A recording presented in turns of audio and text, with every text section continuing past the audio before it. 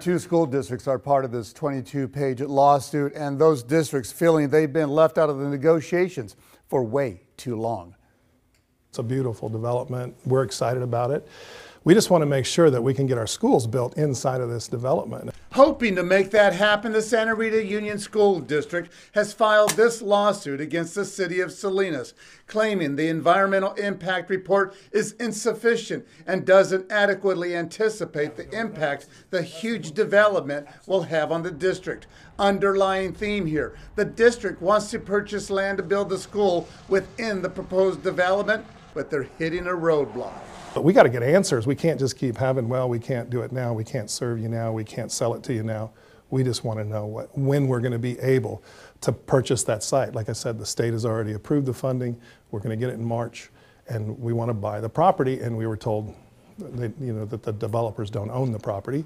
More than 4,000 homes are going to be built on the north end of Salinas. A new high school has already been built, but 3 lower grade schools also need to be built. The Salinas Union High School District is also a partner in the lawsuit.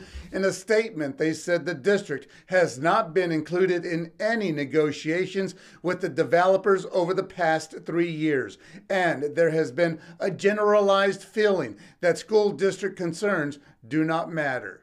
We want to be part of it. We're not asking for anything other than answers and a chance to make sure that we can build neighborhood schools for neighborhood kids.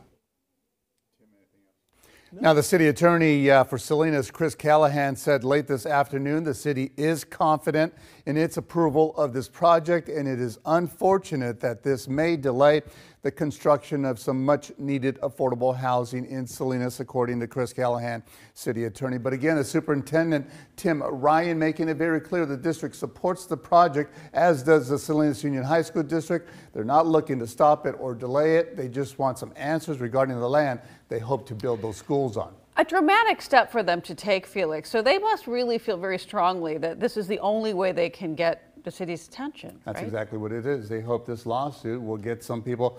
What eventually may happen is going to end up in some negotiations. Some answers may come out, and finally they might feel that they're going to be have a seat at the negotiating table. Right. All right. Thank you, Felix. Yeah. The Santa Rita School District has scheduled a town hall meeting for next week outlining the lawsuit and the development. It'll take place next Thursday, the 23rd, at McKinnon Elementary School.